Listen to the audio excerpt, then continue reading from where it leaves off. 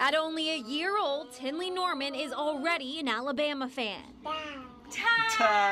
And she loves the word boom. Boom.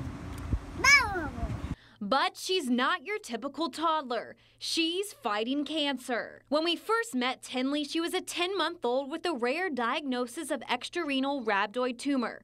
And the news wasn't good. And that particular cancer is, she said, one of the hardest pediatric cancers to treat. Yes. I talked to her family over FaceTime today, and 3 months later, she's doing better than anyone could have predicted. The doctor told us yesterday that she is considered a very mild case, and she used a lot of good words like survivor. Tinley and her parents moved from their home in Loxley, Alabama to an RV park in Houston, Texas, so that Tinley could receive treatment at MD Anderson, a move they don't regret. 82 or 88% of the people that stay at this RV resort are here for medical reasons.